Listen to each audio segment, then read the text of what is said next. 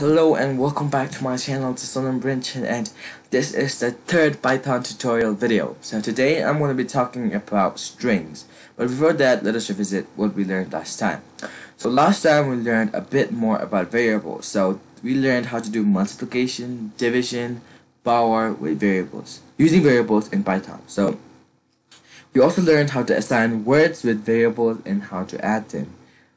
So assigning words with variables is also called strings, so which we will be stressing more on today. So now before we start lesson, let us create a variable.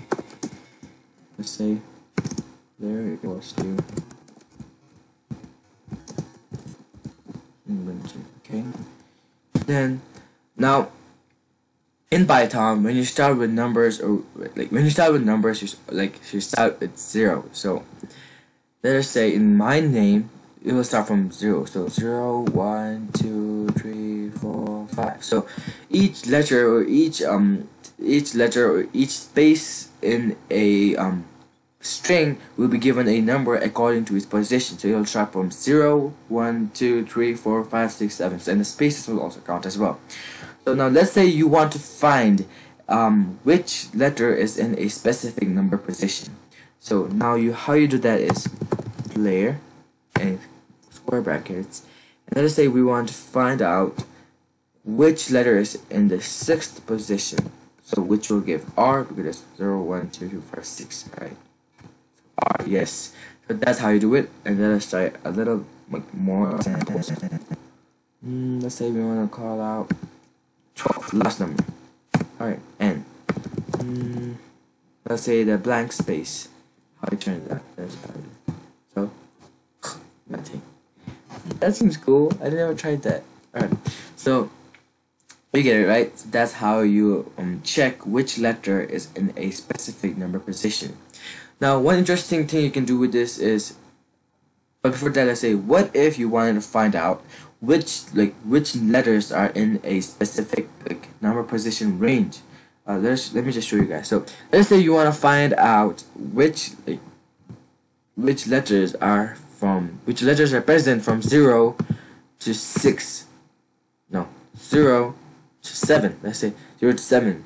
Which letters are in 0 to 7? Like, I really don't want to count or do stuff. I just want to print it out. So layer from 0, use the colon, which means 0 to 7. So yes, so num R. So that's how you put out. That's how you put out the letters in a specific range of numbers. Let us try a few more examples. Let us say, let's say all. Let us try to print it all. 12. Alright, so number Rinke. What's that? Alright, I think it's 13. 0 to 13. Alright, so number Rinke, we got all my name. Alright, now what if you wanted to find out how many letters are there in a specific string or in a specific word? So now you use the function len. So len, and then let's try with a different example right now. So, how many letters are in this? Alright, so there are 61. So that's how you find out how many letters are in a string or in a sentence. Let's see how many letters are there in our variable.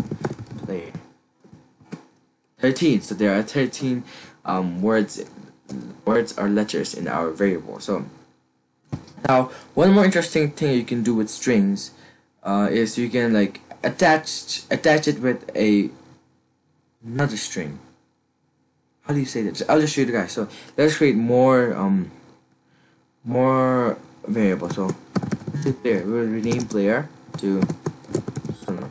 We'll rename it to Sono. Let's say player 1. Then say player 2. Alright, so we got 3 variables now. Let's say we want to wish them all happy new year. So now how you do that is first use the print function and then say happy new year. Then go player player 1 go player 2. Alright, so that's how you do it, and let's see what the result is. Alright, see, we got Happy New Year, Sonam Denjin Ginga. That's a new name, but still it counts. So that's how you like attach strings with another string or another like. That's how you attach strings with. Yeah, that's how you attach strings with this. So you get it right. I don't know how to explain it, but you get it. I think you get it because you guys are smart.